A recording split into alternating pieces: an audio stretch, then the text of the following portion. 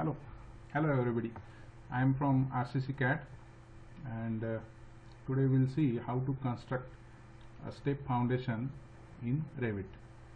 To construct the step foundation, we have to use the family template, or we are going to use a family template. So I open the family template. I am using metric units to construct the step foundation. So I start with create menu, click extrusion. So my foundation will have two pedestals.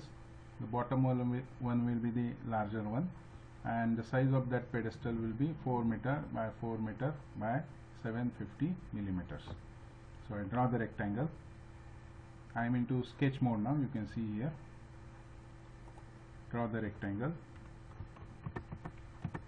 This line is of 4 meter length. This is also of 4 meter length. Now complete the rectangle.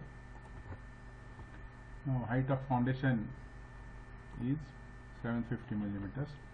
The extrusion starts at 0 millimeters and end at 750 millimeters. Now click finish here, so that the bottom pedestal is ready. Now if you view this pedestal in 3D view, it looks like this.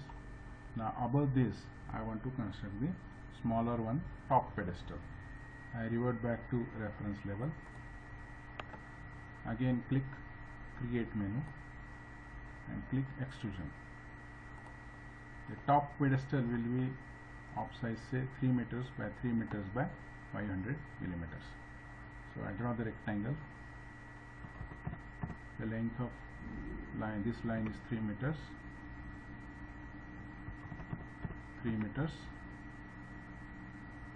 and complete the rectangle. Now I want center of this rectangle exactly above the center of this pedestal.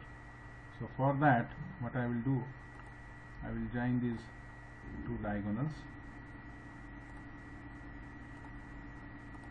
and then move this rectangle, or move this midpoint of this diagonal over the midpoint of this rectangle. I will delete these lines. Now in the properties dialog box, I will input the value for the top pedestal, height of the pedestal. So my pedestal height starts at 750 millimeters and the height of pedestal is 500 millimeters. So total height will be 1250 millimeters. Click finish. So this is the way I construct the step foundation. You can save this template, our family template, and whenever you require in the project, you can upload that file into your project file. Thank you very much. Bye bye.